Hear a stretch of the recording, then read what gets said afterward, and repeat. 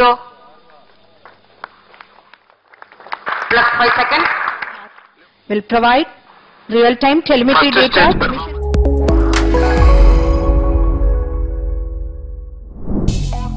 3, 2, 1, 0 plus 5 seconds. Lift off normal.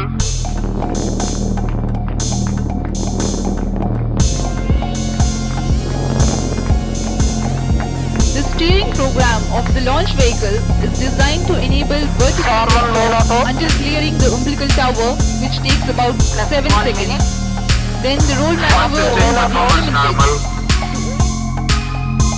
GS2 stage engine started. अभी आपने देखा GS1 प्रथम चरण.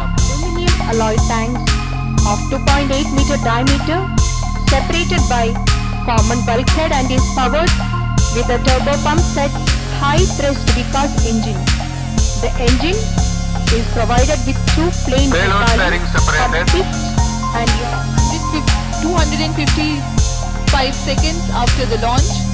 The altitude currently is 123 kilometers.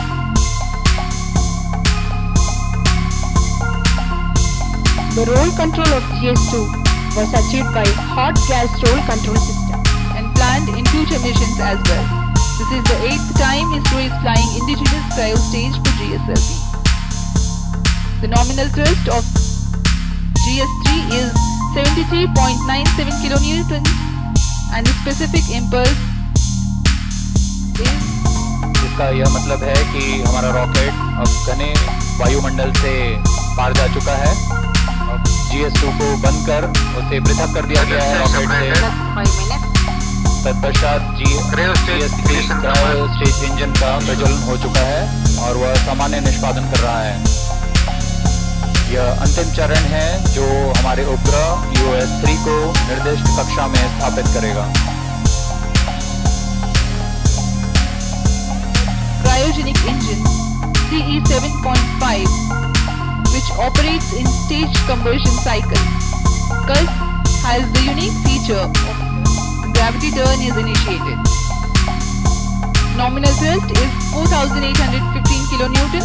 The pitch, yaw and roll control is through gimbal of L40 engine.